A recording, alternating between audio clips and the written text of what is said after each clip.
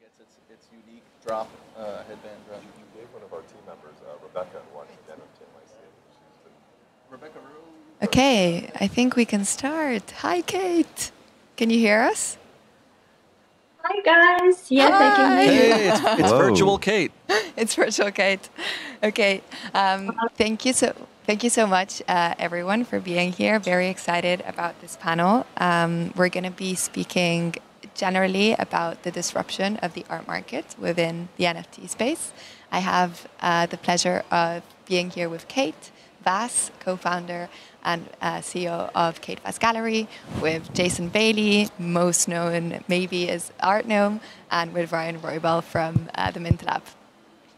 So I'll introduce myself first, and then I'll let the panelists say a little bit about them, and then we'll go straight into it. So my name is Nicole. I'm the CEO and founder of a company called Vertical Crypto Art. We're a studio dedicated to Web3 and blockchain art, doing curatorial advisory and education in the space, primarily dedicated to artists. And I'll let Kate introduce herself. Hello guys, I'm happy to see everyone. Thank you very much, Nicole, for inviting me. Unfortunately, I was not allowed to travel and my travel plans have been canceled last minute. So I apologize, but I'm very happy I can join online. Shortly about myself, my name is Kate Vass. I'm a founder and creative director of Kate Vass Gallery, headquartered in Zurich, Switzerland. And we are the kind of physical gallery, one of the pioneering ones who are focusing on art and technology. Since 2017, hosting all the pioneering exhibitions like Perfect and Priceless, Artificial Intelligence, working with Jason Bailey for curatorial projects since 2018. Thank you. Yeah, that's a short bio. Awesome, thank you. Jason? Hi, everybody. Can everyone hear me? It's a little weird with the headphones in. This is good volume? Yeah. So I'm Jason Bailey, known as Art Gnome. I'm a big art nerd, really into anything at the intersection of art and tech. Have been writing the blog artgnome.com for about 5 years. Was a really early collector in NFTs. In late 2017, I wrote a lot of early articles about where I thought blockchain and art could go, and kind of lucked out, and a lot of those predictions kind of came true. So now this year, after having done a bunch of different cool explorations within the art and tech space, started a new company called Club NFT. And that is because, as one of the earliest collectors, I realized there were a lot of infrastructure problems and security problems around NFTs that aren't fully solved yet, that we've had in this space for years and years. And we're seeing marketplaces take off and buying and selling take off, but a lot of the less sexy problems haven't really been solved yet. So, we're building some of these backup protection style solutions for collectors so that they can have more confidence in the space, and we can bring on more collectors and bring on more artists. But nice to see you all today. Awesome. Ryan. I didn't know we had so much time to introduce ourselves. Otherwise, I would talk about myself a little bit longer, Jason. Was that too long? It's okay. Ryan. Hi, everybody. I'm Ryan Roybal. Can you hear me all right on here? Okay. Yeah, so I'm coming in from Berlin, Germany. Been working out here in New York for a bit. We just set up the Mint Lab in the last few months. And kind of working on bridging the gap between the digital and the physical spaces within the NFT space, and really working on the artist component, especially giving this decentralized space the opportunity for artists to monetize on their works and have their pieces known for what they're doing. So very important, integral element, I think, to blockchain technology. So a few other projects we're working on as well. A little bit metaverse architecture company where we're kind of focusing on building out in different metaverses and also creating experiences through IRL and digital experiences to kind of extend the narrative through the artist's intention. So we're just looking at all the new methodologies that can be implemented with blockchain technology, and just really trying to empower the creatives and see where we're going with this future in the next century, let's say. Thank you. Awesome. Thank you. So I guess we can start with the big kind of underlying thing that we're at Art Basel and we're speaking about NFTs, and this is probably the first time it happened. So I'd like to ask you, and I'll start with Kate, we're seeing a trend of the art market, and especially the buyers of the art market, being led by younger generations who are buying through digital mediums. How do you see that as a disruption of the traditional art market? I'm not sure I understand the question, because the new generation of collectors, you mean that they started to collect, or the new generation? Yes. What? Okay, yeah, but I'm not sure it's disruptive. I mean, it's cool that new generation is interested in art. New generation collects and looks at art differently, and this is what we experienced already for the last 3, 4, 5 years. Actually, you know, it didn't happen recently, and with the introduction of technology. For the last couple of years, you know, with the boom caused partially by COVID as well, we see the more people going online, and I think naturally the new generation is more kind of tech savvy, and they are more tech advanced and using all these tools. You know, maybe that's why we also see more people, more younger people, let's assume, you know, using this technology and also looking and browsing through the internet, collecting NFTs, because they are initially, you know, more natural to this kind of tools, right? And when we compare with the more traditional elder generation who have no experience sometimes with the computers, or we had people helping them out, you know, with I don't know, some basic things, you know, or they have a family office set up where they have a bunch of people hired working for them. They just didn't even had to use these sort of tools, right? And that's why it's a little bit more complex, you know, for them to get to know, first of all, of all this technology, even internet, and spend time in there, you know. But I think, you know, there was also a slight shift towards the last year that I see more and more traditional art collectors collecting a lot, collecting a very good artworks. And it's not only younger generation, which is actually good, because I mean the gallery was focusing since the beginning on the younger generation, because nobody wanted to kind of compete with other traditional art galleries.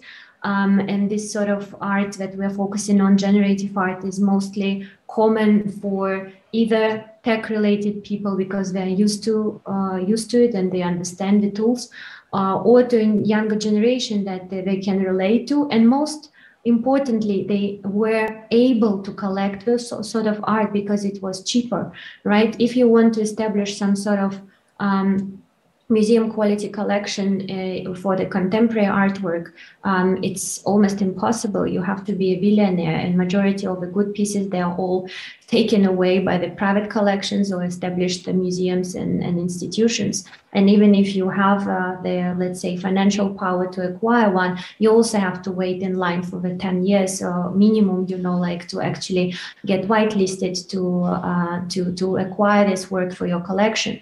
When, you know, photography was more or less the alternative for the younger generation to start their collection, to make a difference, and to be able to still collect more or less with the good quality vintage works, even though photography was also kind of divided market for the last 20 years. Yeah, I mean, with the new introduction of generative art, of digital art, and particularly with the trend of NFTs, I think it's just been accepted by younger generation because it also was affordable. Jason? Yeah, I mean, I think it is actually really disruptive, and it's sort of disruptive by design. So if you go back to 4 years ago, 5 years ago, when people were trying to think about what the blockchain and art opportunity could be, a lot of it was designed to try to build something that was more inclusive and broader, that people could feel like they could participate in. I think exclusivity was sort of core to the identity of the traditional art market and art world for decades. And a lot of younger folks that wanted to have a more inclusive approach initially went down that path of, is there a way we can make art more approachable to both artists and collectors? What remains to be seen is whether or not we've actually accomplished anything on that front. I think with every year that passes, this new art world that we're trying to build looks more and more just like the old art world. So I guess I would leave it at that. Yeah, I think that there's a couple elements that are also like building into the NFT space and the crypto art world is the fact of like community and the youth. And I think the youth element is really bringing a lot of fresh ideas and fresh approaches to the actual creation of artwork. And that with the technology, we're having that ability to start to have multiple avenues of expressing the artist's creative intentions, maybe through a digital piece or through a physical piece. And then also the conduit between those being like the digital communities that are also being formulated between these. I think it's really starting to unlock like an extra layer of how people can communicate and others can actually understand or feel or connect with the artwork from the creator's original intent. And on that point about connecting with the artwork, I think actually it leads me to the next question, which is about displaying artwork and galleries and how that model is maybe shifting. And what are your thoughts on that? And what is the future? What does the future entail for gallery models? Maybe, Kate, you can start us off with this. I think we've seen most recently many NFT exhibitions, where majority of the artworks, they just displayed on the TV screens or more or less advanced hardware, like LED screens and built-in installations. And those kind of exhibitions, to me, they look kind of repetitive, even though I do understand that there is no maybe better alternative way of how to display digital art. But maybe, like also in metaverse, versus physical spaces, where we have more fun and also more experiences. Building this artistic kind of rooms, where people at least can interfere with the artworks on a different level, not just by looking at the screen, in sense of a physical space, but they can actually, walk around as an avatar, wearing all these VR sets and stuff like that. So it becomes more interactive, and it's a different level of how you relate to the artwork as well. What I think is also interesting that I think the artist is the key element here, right? And the whole revolution of the last 5 years, when this blockchain technology was introduced, that the artist has been able to receive this secondary market royalties.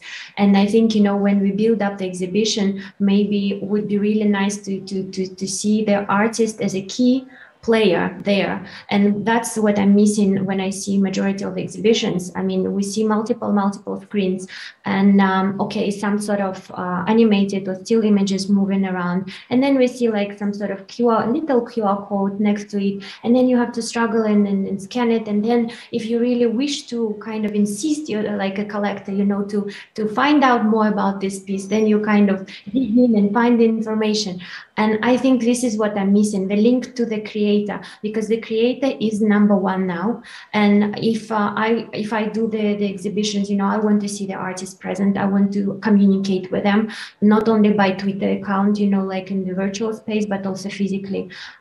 So I would really advise everyone who plans to exhibit in the future, please invite the artists, make it around them. And I think that at least will make a difference how you exhibit the artworks, because if you don't find a better way how to display it rather than just a digital screen, maybe the artist can add up a value, to the experience that the collector will have. Absolutely. Ryan? Yeah, I can really connect with this. I feel like this is basically one of the fundamentals of what we're doing all here, is because as creators and artists, I think that ultimately it's about people connecting with your work. It's not that everyone has to connect with it, but ultimately there are some people that will connect deeper than others. And exactly going back to what Kate was just mentioning about that experience and the displays and the options that we have, there's many factors out there that we can take into consideration. Just to speak briefly about an exhibition that we had in Brooklyn about 2 months ago. It's called Influences, and we brought out 4 artists from the Tezos blockchain to create artwork proprietary to the technology that we had, which was a 65-foot by 14-foot LED wall that had a very high-end 3D technology behind it. So actually the artwork came about 10 feet out from the screen. So the first day that we had the show, the audience was sort of sitting there just observing the artwork and the exhibition. But by day 2, we saw that people were kind of urging to become part of the work. So The second day, we asked people to actually start walking into the artwork. And this was the magical moment where people were having this aha moment where they were connecting deeply into what the artist had intended to. And it was something that was really magical. And I feel that we're just on the cusp of merging the technology with the artist's intent. And this is one of those very special moments. Actually, that's a good point. I think I had a conversation like yesterday about this specifically, and somebody was asking me, but how do I experience the artwork? Like, where do you see it? Do you see it on your phone? Do you see it on the laptop? And actually, what you're saying, Ryan and Kate, as well, there's much more than just the screen. The part of digital art is the whole immersive experience that's built into it, which is exciting and interesting. And on that, what do we think are, especially like looking at kind of culture and like this new wealth that is being generated by young creators and young collectors as well that want to experience the art exactly how you were saying, Ryan? What are some of the ways in which that is possible for galleries, for curators, for people who are interested in displaying NFTs or digital art as it should be? Jason, do you want to start? Yeah, I mean, I think I'm probably not the best one to answer this question, but I'll throw sort of my thoughts out there in that I think we're in an awkward transitional phase where people are treating digital art like a painting. Like, just look around us in this room, right? Like, we're used to paintings hanging on a wall, so that's how we're starting to display them. But the way I look at it, most of us spend most of our days with our eyes in front of our laptops, our cell phones, our TVs, right? We don't necessarily have to have something that kind of is a throwback to the old world of paintings and things that hang on the wall. My eyes are already on my screens, not on my walls, right? That said, there was like the Rafik Anadol giant screen on the beach last night that was like a gorgeous, you should all check it out, this gorgeous, really cool experience, but we're not going to have that in our lives every day. So there's this sort of difference between a gallery style exhibit or a public artwork that can actually do some really interesting things in terms of presentation, and then just getting comfortable with the fact that we already live in hyper digital worlds and our eyes are already on screens, and that's a perfectly fine way to consume a lot of art. Kate, do you have anything to add on this? Well, I think, yes, it depends. I agree with Jason. It depends on if it's a public installation and you have a public funding for organizing a show, like where you have no limits to your imagination, let's put it that way, and you can really build something like Rafik Anadol, amazing work. Unfortunately, I'm not there physically to visit it, but I've been watching online, and still it's fascinating even by just, from looking at this on the screen. But if it's a gallery, imagine, the space is limited, all right? We are still in the kind of physical bricks and mortar walls, and we can't expand it. I mean, what we can do probably is to start interacting with the collectors and play around building the connection between the artwork and the collector before the exhibition, maybe, to build up some education, or maybe, just to give an example of Kevin Abosh, for example, work, that he did amazing, where he questions if artwork collects you, because the relationship between the art and the collector also changed. These sort of things, try to be creative as a gallery, because the sources to build up some major exhibitions, or for example, like Ryan says, it's amazing, but it's also very cost, it's costly, it's expensive, and not everybody can allow themselves, to build up such a great, beautiful LED installation and build up all these experiences. If you're a museum and you have a Kusama exhibition, of course, you also, have always different experiences. So I think it depends on the budget, depends on the idea, depends on the angle of the show.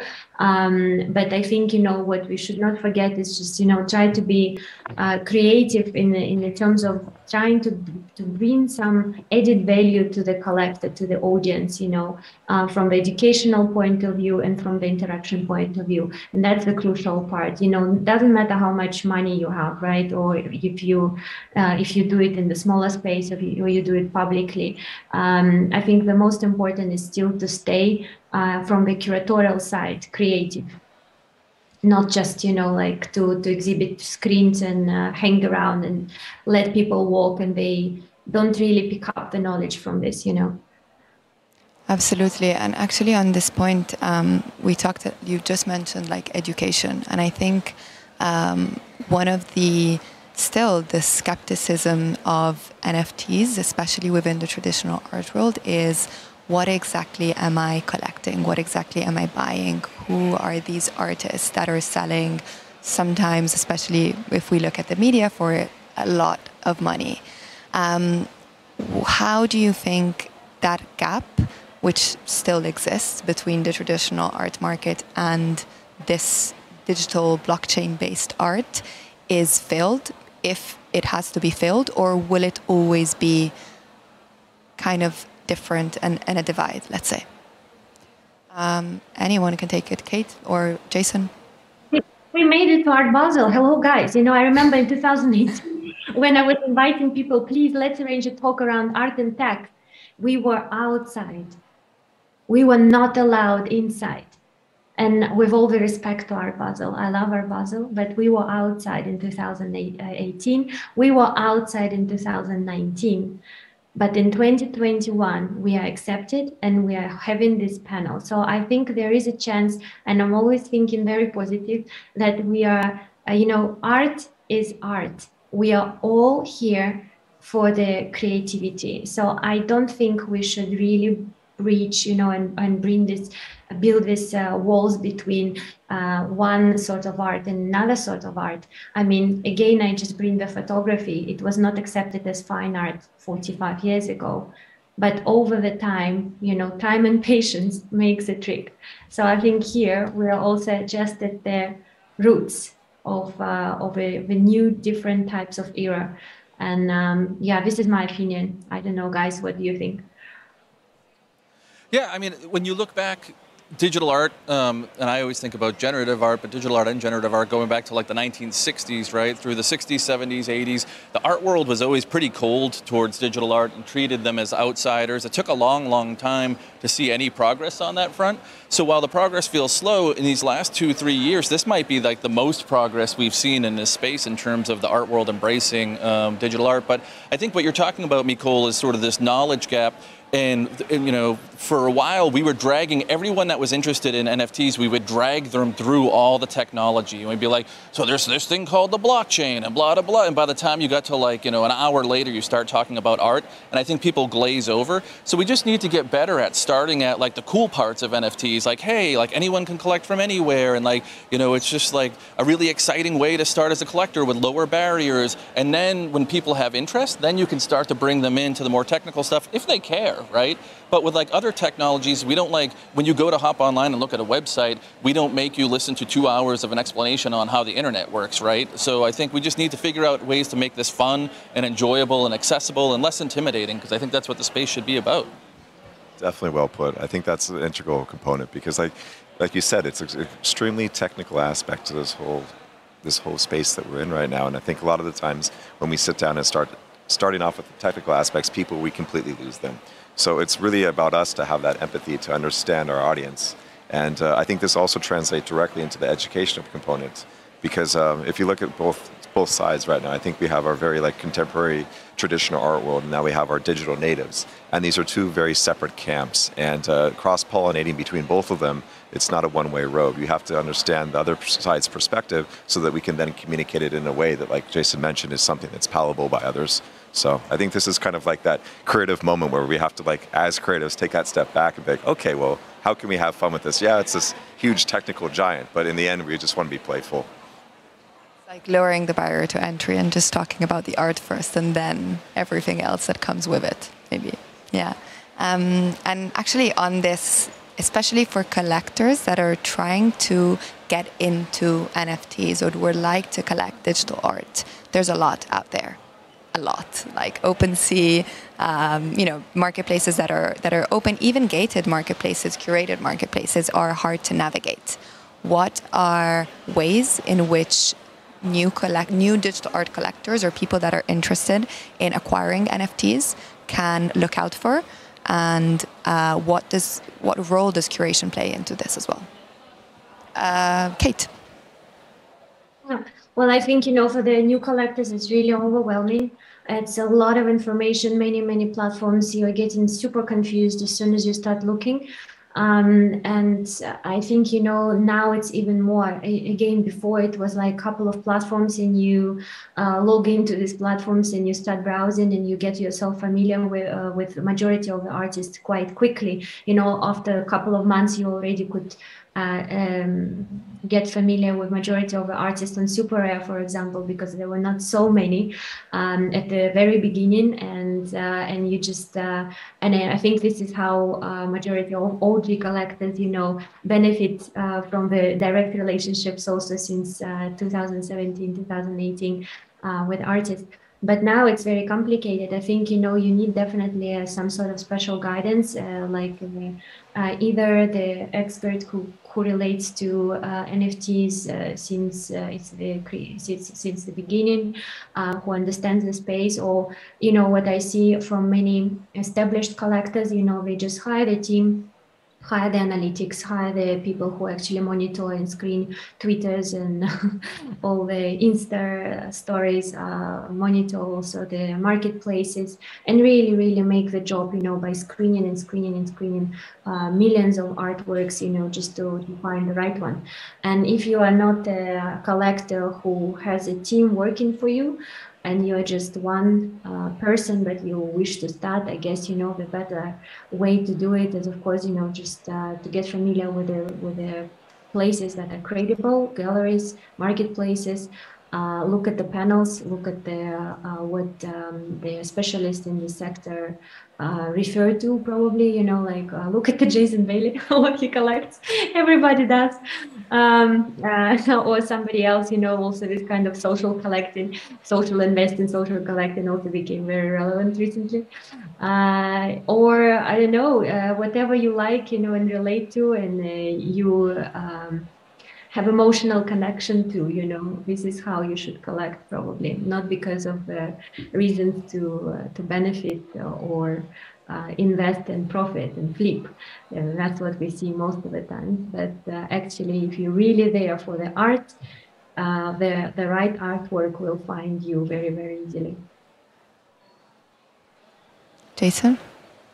Yeah, I actually always say the same thing on this, because I think it's fairly decent advice, which is because people are like, well, what about people that buy NFTs, and then if the market crashes or whatever? And my general advice is buy art that you really love from artists that you want to see succeed for prices that you can afford, with the assumption that you'll never be able to resell it and you'll always be happy. You can't go wrong, right? So literally come in and just spend what you can afford, fall in love with some work.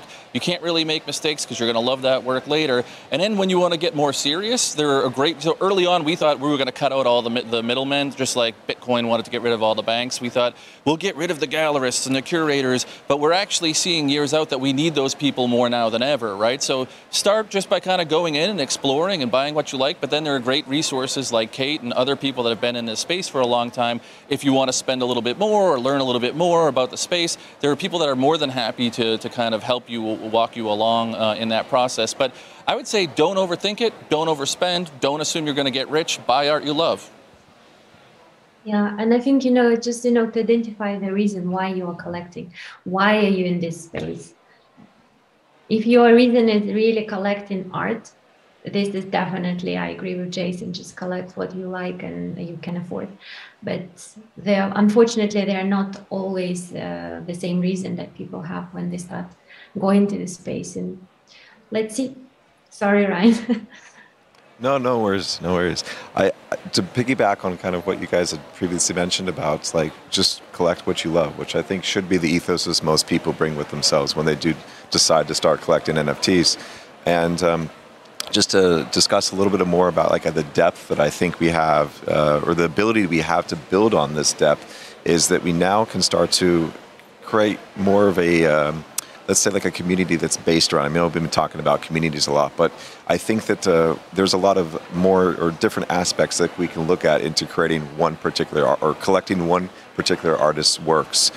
So we can, pass to you to kind of look into like where maybe a Picasso, how he collaborated with Van Gogh or something like that. But we can also start to see these same elements within the NFT space. So there's a lot of history and understanding of like where these artists came up, and especially like the technological aspect. I think that both Kate and Jason are very aware of like the GAN-based art that's being created now with the technology. And I think this is one of these new proprietary texts that are being enveloped into the artwork that's now being created. So it gives the audience and the collectors a bit more depth to the artists and their work, and they can kind of see like a track record of where they're developing their next pieces, and something that might actually connect to the collector like it hasn't happened in the past, let's say.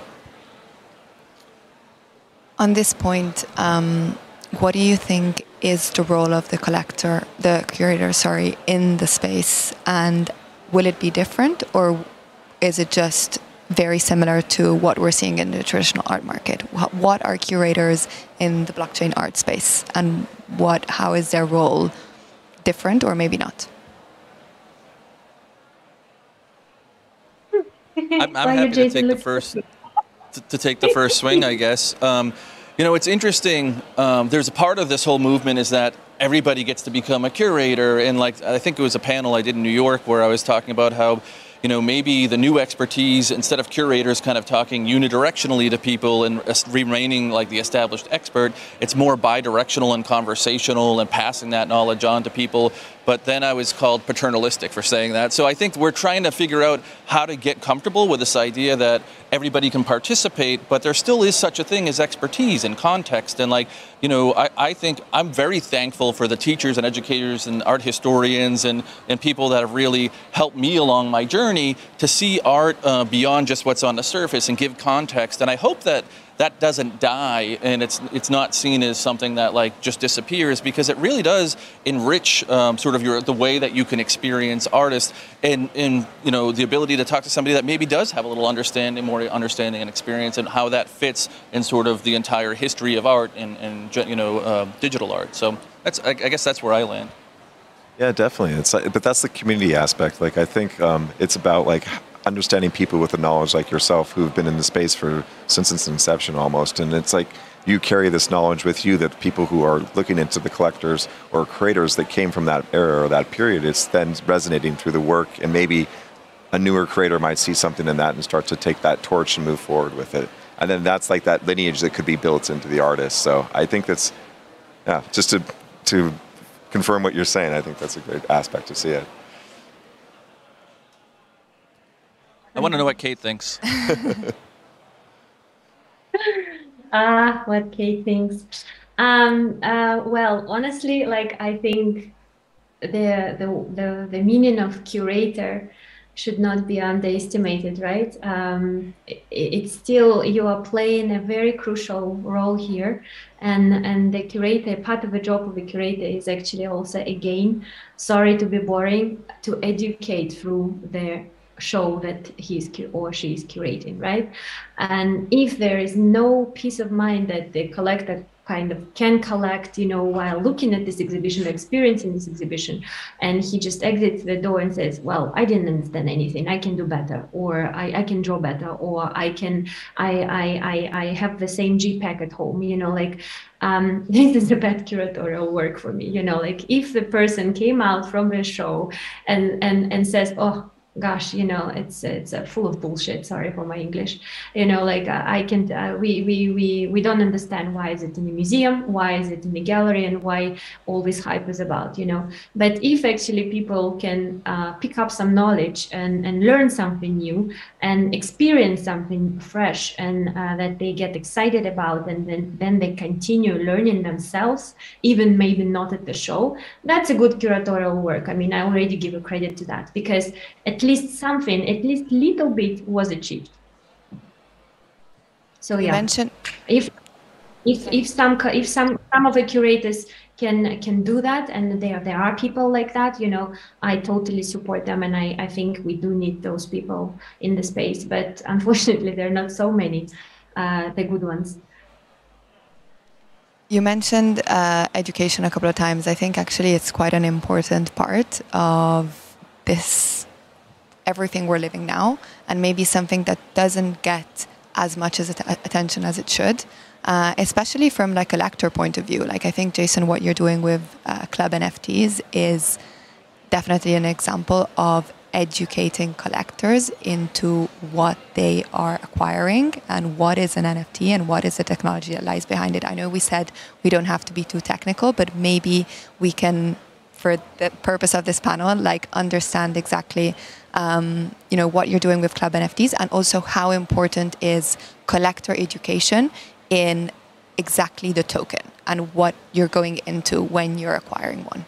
Sure, yeah, I'm going to resist the urge to get super nerdy. I'm going to try to keep it high level and short so I don't take over here. But I put a tweet out, a survey that asked, what percentage of people do you think actually understand what they're buying when they buy an NFT? And something like 80% of people said that people have no clue what they're buying when they get an NFT, right? So we hear this talk about the blockchain and things can live on there forever and you never have to worry.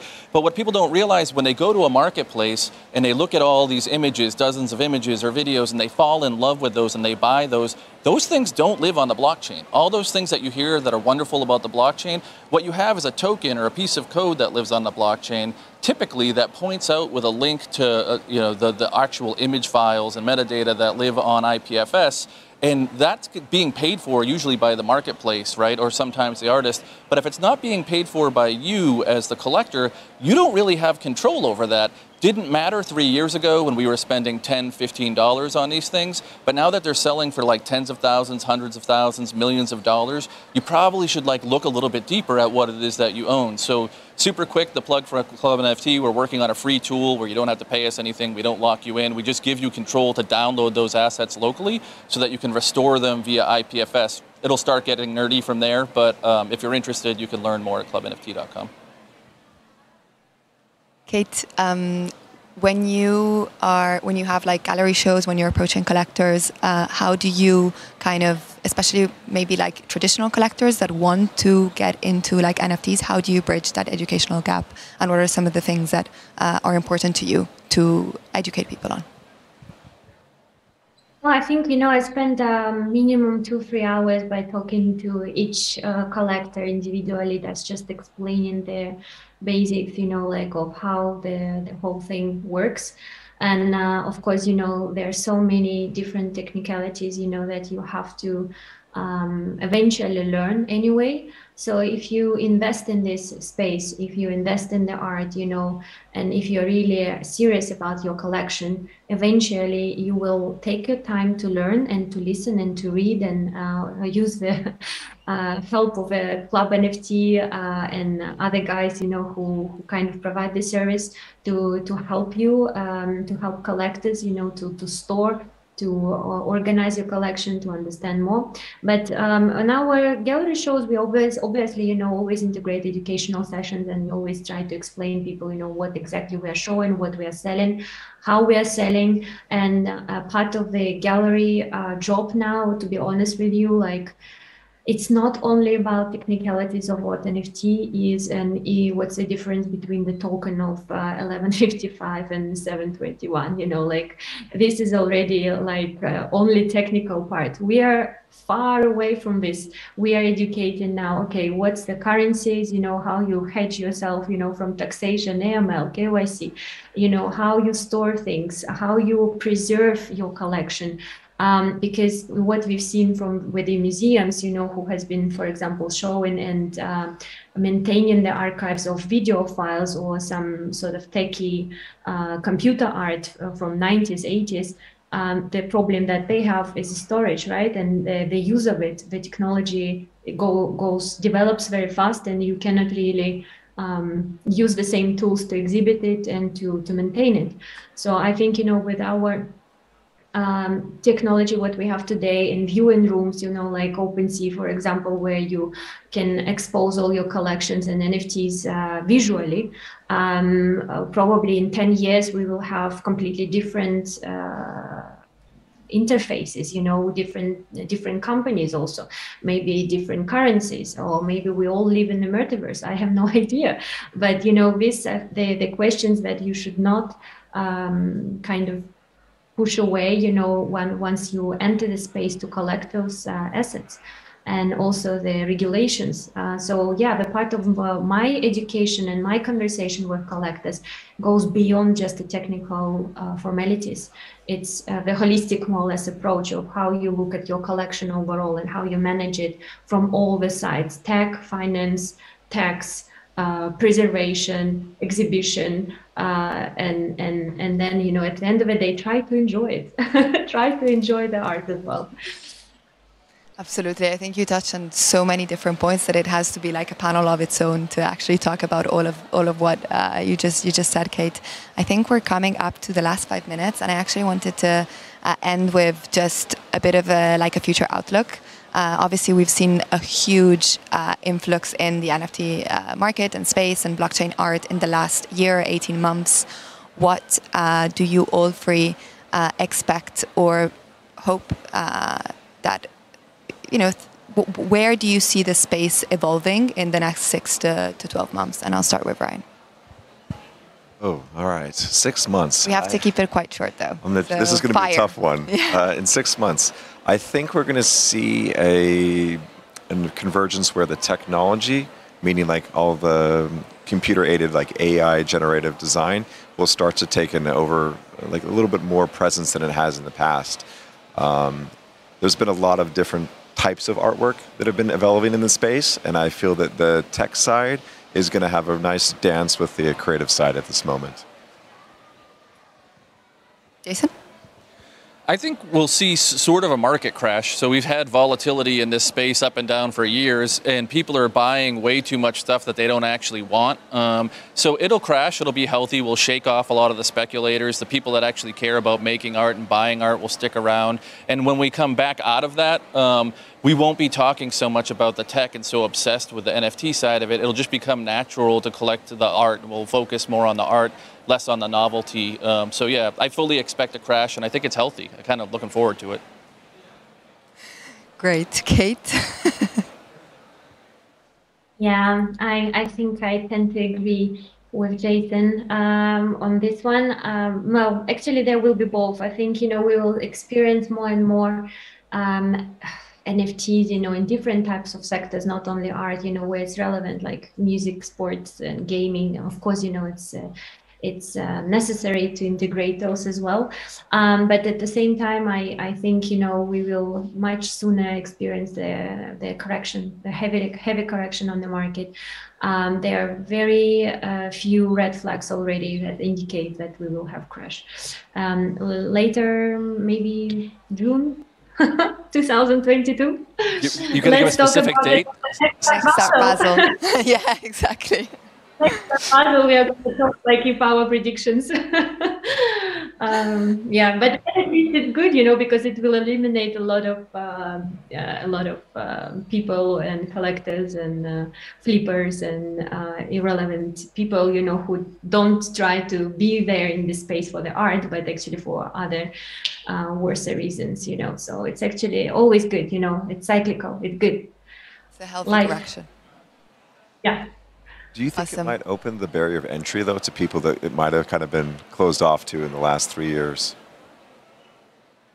Yeah, so you're saying maybe like Coinbase or someone simplifies the ability to get in. I think that will actually dramatically increase the number of people that participate, but that will also flood the amount of work that comes in. So these sort of astronomical prices that we see, I think may actually come down as we expand the number of people that can use it, which also I think kind of plays into being less fetishistic about the technology and more just open to the idea of that art, just as much as digital art, just as much as analog art, could just be something that people collect, I think. But the old stuff, I would say, not financial advice, but there are some of the older NFT works I think will always be sort of hold some value because they're tied to sort of where this all started and began. So I don't know. I think we see this in the traditional art market too. When things start to get rocky, there's a flight to like, older historic works, and that, again, buy what you love. But if you're thinking in terms of investment, I think there's probably, you're going to be a little bit safer if you go into some of the older work, in my opinion. Not financial advice. Not financial advice. Okay, well, thank you so much. I think we're at time. Thanks, Kate. I'm so sad you couldn't join us, but it was great to have you virtually. Thank you, Jason. Thank you, Ryan. Thanks, everyone. Thanks, everyone.